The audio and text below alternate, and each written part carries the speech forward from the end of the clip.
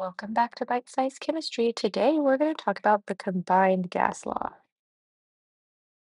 Well, and our combined gas law brings in Boyle's, Gay-Lussac's, and Charles's law all in one. Right? And we can describe this combined gas law using the equation P1 V1 over T1 equals P2 V2 over T2. Now, look at this interesting thing here. You can use this combined gas law to solve any gas law problem. For example, if I read my problem and I know or I see that I'm only given pressure and volume, so ATM and liters, well, then all I'm going to do is ignore the T1 and there's Boyle's law. If I'm given pressure and temperature and I see no volume in my problem, then I'm going to get rid of volume. There you go, Gay-Lussac's law.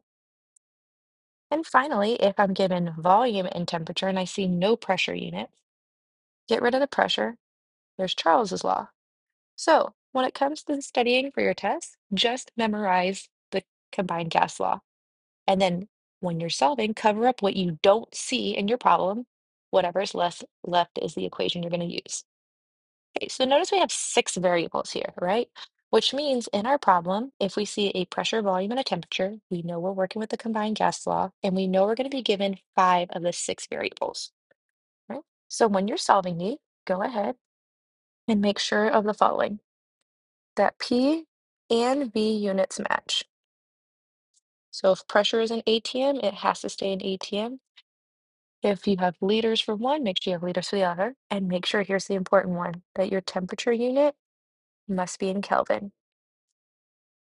Some of your teachers will get really tricky and give you a temperature unit in Celsius. Make sure you convert it to Kelvin. So I'm looking at my problem and I notice I have a volume unit in liters, a pressure unit in ATM, and a temperature unit in Kelvin.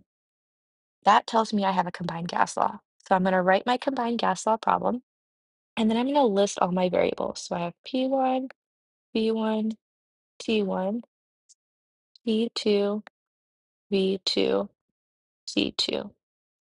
I'm going to read my problem and start filling out these variables. So it says a gas occupies 5 liters, so that's my V1, at a pressure of 1.2 atm and a temperature of 350 K. So look, I just filled out P1, V1, T1. If the gas is compressed, so we're squishing it to 3 liters, that's my P2 or V2, and the temperature drops to 250 Kelvin, what will the new pressure be? So I'm looking for P2. So I'm just going to put an X there because that's what I'm solving for.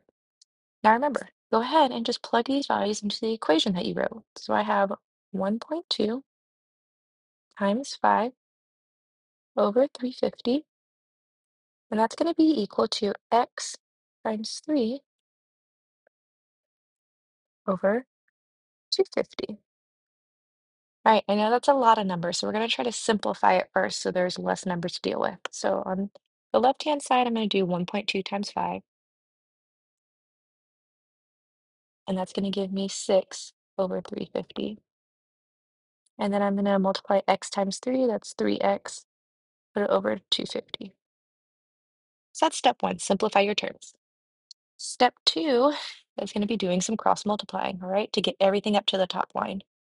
So I'm going to do 250 times 6, which is going to give me 1500. And then I'm going to do 350 times 3x, which is going to give me 1050x. Okay. Now that I got everything on the top line, the last thing I need to do is get x by itself. In order to do that, I'm going to divide both sides by 1050. That's going to cause this 1050 to cancel out, leaving me at just x. And so I'm going to do 1500 divided by 1050. And that gives me, if I round to the hundredths, 1.48, 1.43, my bad, equaling x. Well, what is x? X is our P2. So what this is telling me is my P2 value is 1.43. My first pressure unit was an ATM, so my second pressure unit must be an ATM. All right? So the big kicker here is just making sure that you simplify first and then cross multiply, right? And then everything else is the same, right? I'll see you next time for our very last gas law.